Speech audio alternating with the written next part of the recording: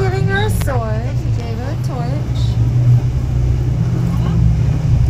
Instead of a shield, she carries the Declaration of Independence and the keystone to the nation. Instead of a helmet, she's wearing a crown. The crown has 7 points. The 7 points represent the 7 continents and the 7 seas.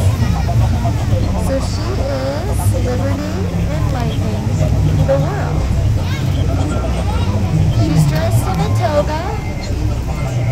The toga is a representation of the ancient Grecian ideals our democracy is based on. Liberty, justice, freedom, court system. Those are ancient Grecian ideals. That's what our democracy is based on. They actually used to wear togas to court in ancient Greece. And that's why she's dressed in the toga. What the hell is going on? Now, if you look at her clothes, stepping forward with her left foot, and there are broken chains at her feet. The broken chains represent the broken bonds of slavery. A lot of people don't realize this, but Bartholdi was a fierce abolitionist. What that means is he was anti-slavery, and he was so anti-slavery, he actually incorporated it into the Statue of Liberty.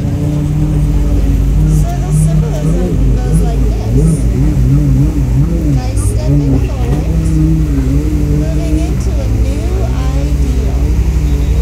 She is breaking the bonds of slavery, and liberty is enlightening the world.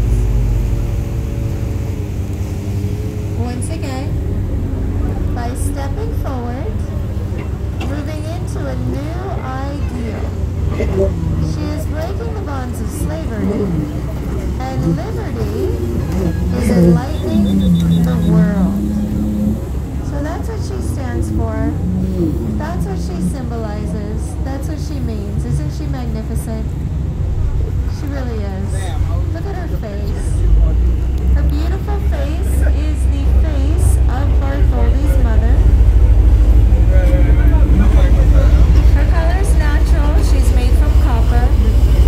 Copper is metal. Metal oxidizes. So her color is natural and one of a kind. Just like the rest of us. Natural and one of a kind. Her torch is vibrant, shiny gold. That's because her torch is pure gold. Pure gold is a precious metal that will never tarnish. Therefore, her torch will always remain vibrant and pure. It's like a scene from Orwell.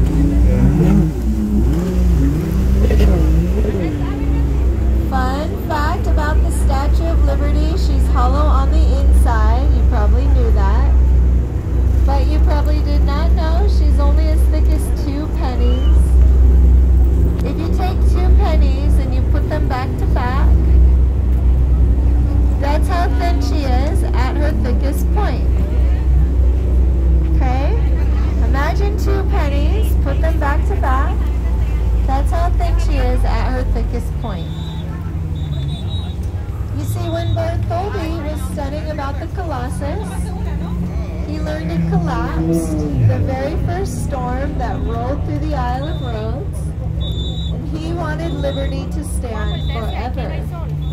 So he consulted with a Parisian engineer named Gustave Eiffel.